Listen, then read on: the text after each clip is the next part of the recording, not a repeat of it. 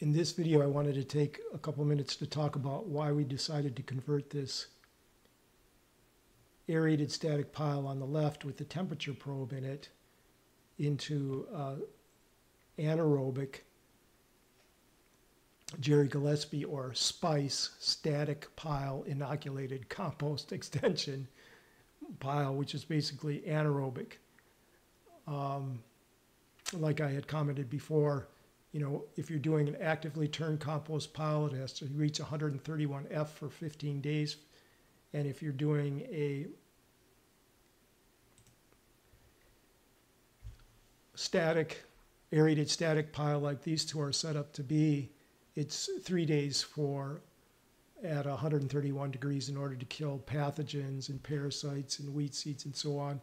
You definitely want to stay under 160 though, because you get above that and you kill beneficial microbes. So as I think about these aerated static piles and that temperature requirement, you know, I guess it makes sense if you're covering your aerated static piles. So, and that is recommended, and we did cover the one that we decided to completely blow to finish with wood chips. Although, like I've commented before, if you're doing this in scale, you should just go ahead and use some of your finished compost for a cover. And if you're doing a cover, then yes, I could see how 3 days at 131, because everything underneath the cover, because the cover actually acts as insulation, not to mention the fact that it also captures noxious gases and helps to get them processed by the microbes in the compost will also process those noxious gases, but it acts as an insulation. And so, yeah, in that case, then I can see how if you're doing your cover properly and you got a thick enough cover that the whole pile is going to reach 131 F, and so 3 days is enough.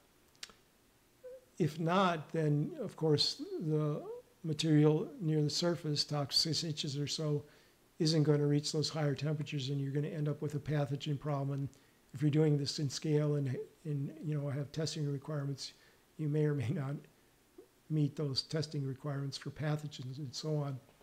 You know, in Wisconsin,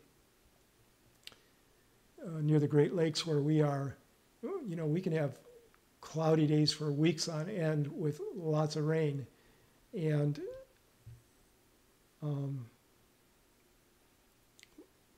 that can be an issue. You know, this pile here, I'm going to just comment about the temperature. So you definitely have to have a temperature probe, and you need to be probing your piles when you're doing an aerated, whether it's a static or actively turned pile.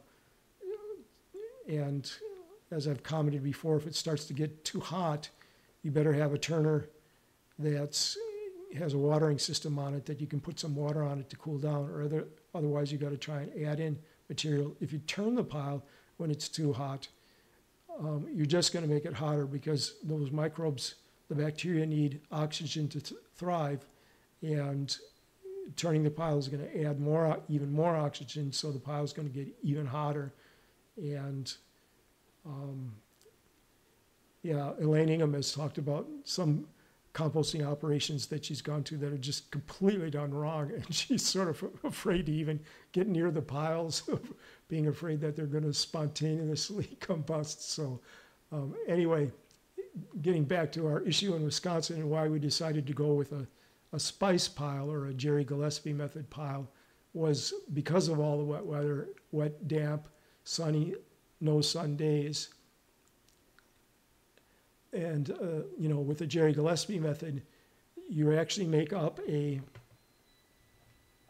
mix of anaerobic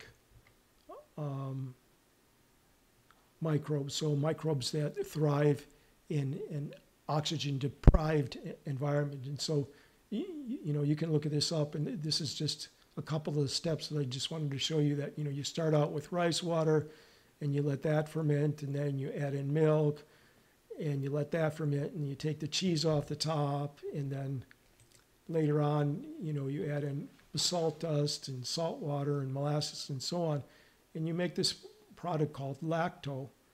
And once you've got that, then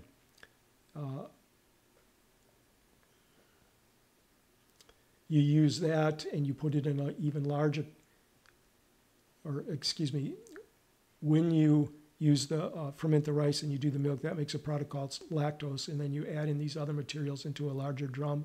That also includes a bag, a mesh bag with some fresh cut greens and so on. Anyway, it's a process, and you make up your batch of anaerobic microbes, and you apply that to your material and then cover the material for 4 to 6 weeks. And at that point, you check it and make sure it's not too dry. Again, you know, it's 60 to 70% moisture content. You need to, of course, make sure that when you start out, you've got that, and then in 4 to 6 weeks, you check again and make sure it's fine. If needed, you know, you can turn your pile and add moisture, and probably wouldn't hurt to inoculate it again some more with the spice inoculant. And, you know, again, why that was interesting to us is because here's a pile where we don't have the hours, the diesel fuel, the machinery costs, and so on to actively turn it.